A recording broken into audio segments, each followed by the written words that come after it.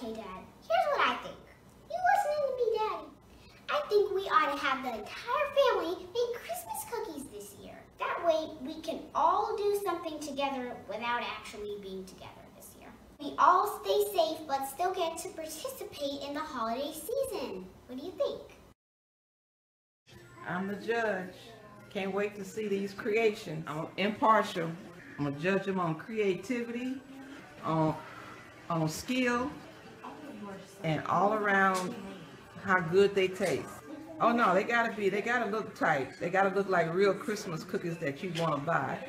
They can't be ghetto fabulous.